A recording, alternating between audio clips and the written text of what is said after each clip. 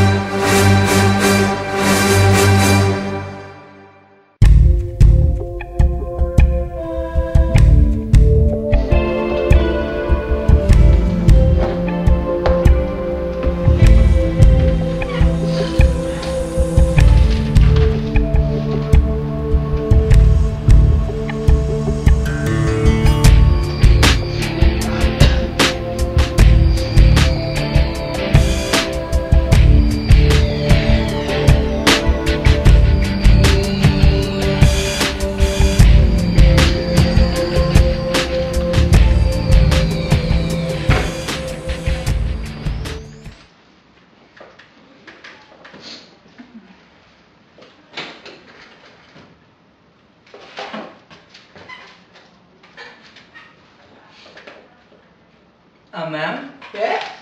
What's the frequency of Norspan transdermal patch? Norspan? Yes, the 10 milligram one. Oh. Check them in. Okay.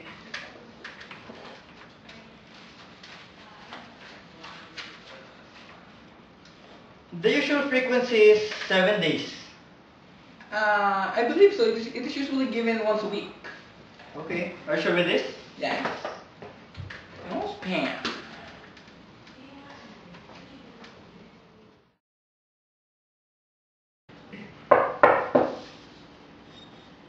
Good morning, sir. I'm gonna put Norspan on your chest. What is that for? Oh, this one? This is for your cervical spondylosis, of course. It will help you heal faster. Okay. Okay.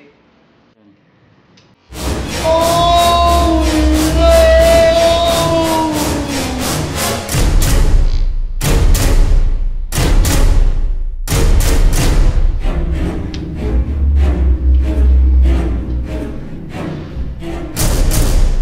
Sir, may I lift your gown so that I can put the patch on your chest? Okay. For a moment, sir. Sir, just to inform you, bathing is not allowed for 7 days since the patch will lose its effect when it gets wet. 7 days long? Yes, sir. This is ridiculous! But,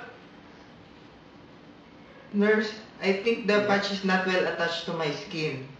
oh, because the hair on your chest is very thick. I'll just put it on another side. Ah! Oh, sorry. I'm very, very sorry. I'll just put it somewhere else, okay? Are you okay? I'm very sorry, sir. Let's go back later.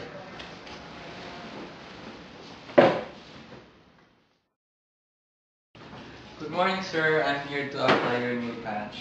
Okay, just not on my chest. Okay, sir. Nurse, can I take a bath now? Sorry, sir. I cannot do that now, sir. If you want, sir, I'll just give you a sponge bath if I have free time. Okay, sir. I'll just come back later.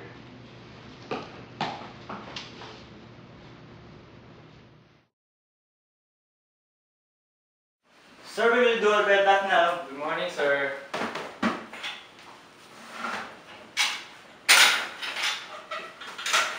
Sir? Are you okay? You look pale. Sir, aren't you feeling cold? Sir? Your skin's cold to touch. Sir?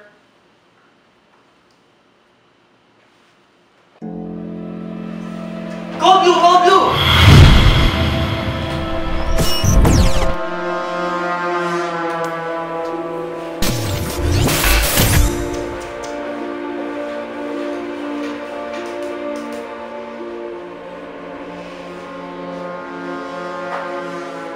You.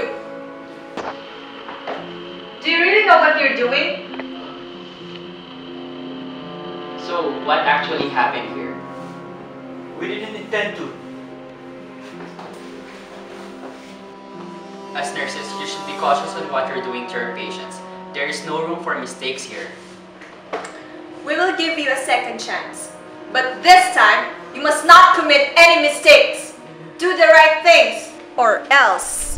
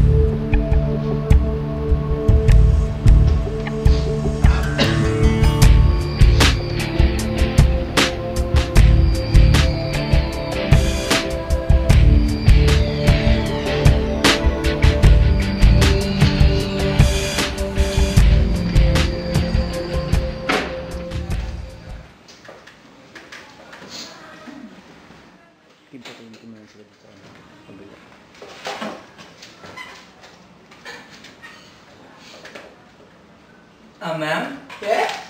What's the frequency of Norspan transdermal patch? Norspan? Yes, the 10 milligram one.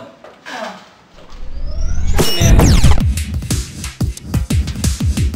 Before giving any medication, always start with the SLC initial phase protocol. This includes verification of the doctor's order. Make sure that the order is complete and clear. If any element of the order is lacking, then you should clarify that with the doctor who ordered it.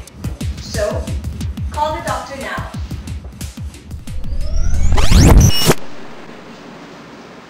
I'll just call the doctor instead. Thank you, ma'am. Okay.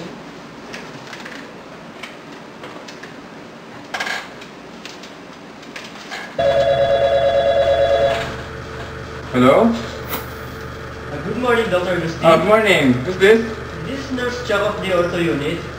This is about the transdermal patch you ordered to patient Milan, figures of room 206, who is diagnosed with cervical spondylosis. The frequency of the medication is not indicated. Oh, is that so? Okay, I'll go there. Okay, thank you, doctor. Okay, thank you.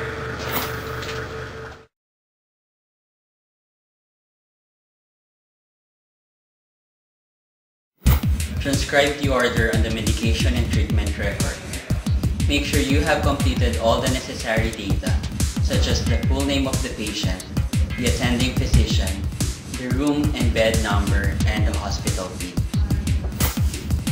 Write the medication on the left upper box, including the dosage, the route of administration, the frequency, and the date when it was ordered on the left lower corner, and your initial on the right lower corner.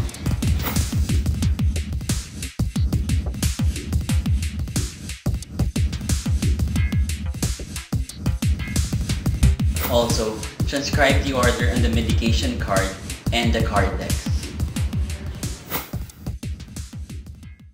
After transcribing, the charge nurse will now encode the medication.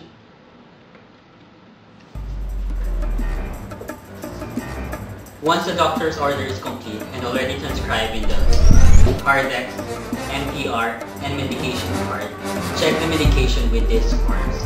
Also, have it counter-checked with the charge nurse and the clinical pharmacist.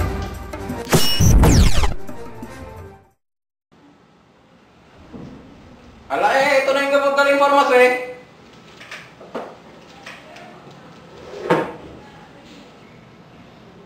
Galing mo talaga, sir. Thank you.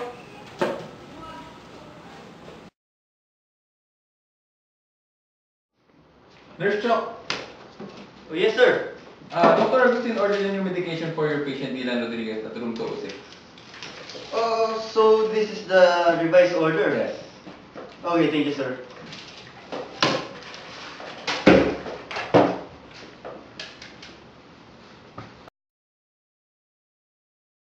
In preparing the medication, first do hand washing.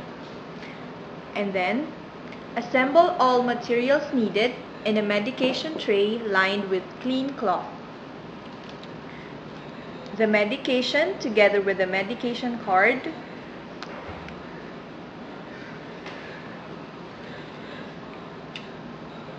clean gloves, and alcohol swab.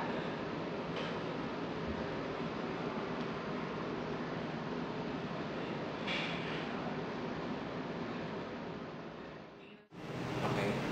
Sir, I will be giving nurse pan to Mr. Dylan C. Rodriguez of room 206. Please countercheck the medications. Nurse pan, right? Yes, sir.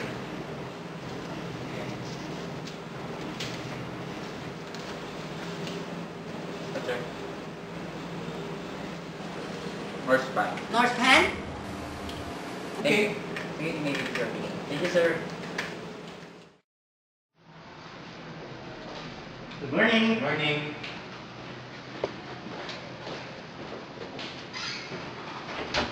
Oops! Knock 3 times before entering the room. Okay.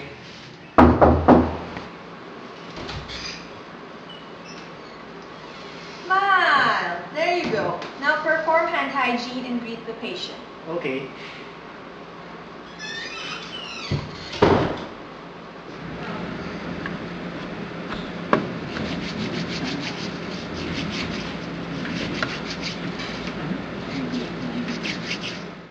Good morning, sir. I am Chuck, your nurse for today from 6 a.m. to 2 p.m. and I will be taking care of you. How are you feeling today, sir? I'm feeling fine. The neck brace somehow alleviates the pain I'm experiencing.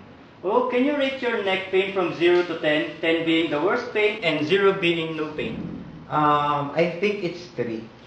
I'm sorry to hear that you're in pain right now, sir, but what we can do is to do deep breathing exercises that I have taught you earlier.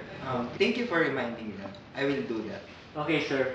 But before anything else, may I hold your hand as I check your ID band? Okay. Okay. Can you please state your name and your birthday, sir? Milan C. Rodriguez, October 23, 1987. Okay, thank you for that information, sir. Today I will be putting Norse pan on your chest. Norse pan? What is that for? Before administering any medication, you must first familiarize yourself with it. Know the indications and contraindications, side effects, adverse reactions, and the nursing considerations for it.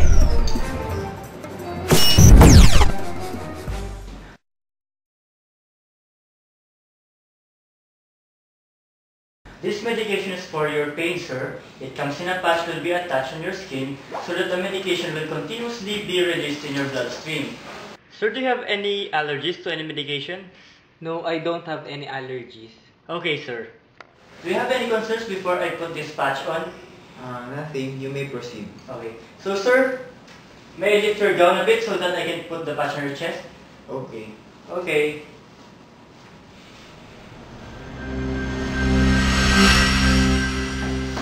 Now, you've encountered an unexpected scenario.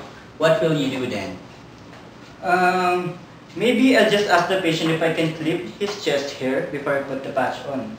And if he refuses, maybe I'll just put the patch on another side that is meant for the application of the patch. See? You got it. Now go back there. Sir, will it be okay if I clip your chest hair before putting on the patch? As much as possible, I don't want my chest hair to be clipped. Okay, sir, noted that. I'm gonna put the patch on your arms instead. Okay, thank you for asking that. Okay, you're welcome, sir.